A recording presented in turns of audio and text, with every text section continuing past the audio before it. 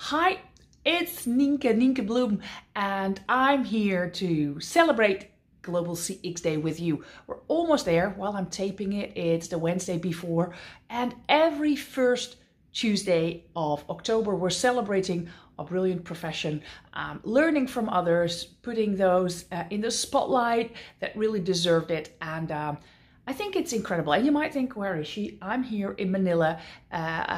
This afternoon, I'm going to play the custom experience game with the ambassadors of the Global CX team of Shell.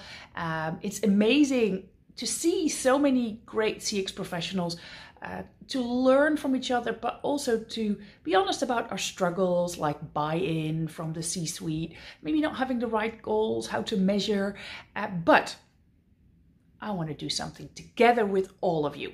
I would love to collect at least 20 suggestions and tips that you have for other CX Pro to make it work. So in the show notes, there's a Mural link, and I already have one tip for you in there. So I would love it if you would share your tip in the Mural link. Please put your name, your country, where you're at right now, and your tip you have for all CX pros out there. Let's collect those, and I'll write an article on it, because I think